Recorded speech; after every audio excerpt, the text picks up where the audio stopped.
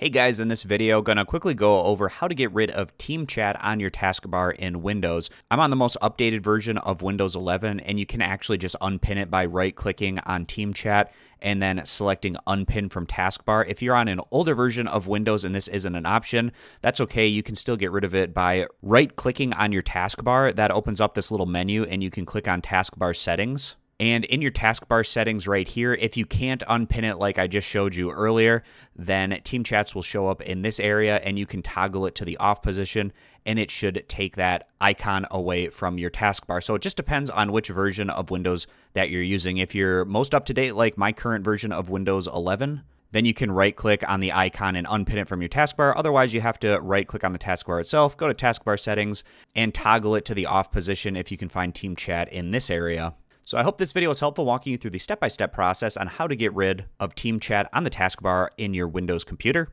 I appreciate you guys stopping by. Consider subscribing to the YouTube channel, and I'll see you back here next time.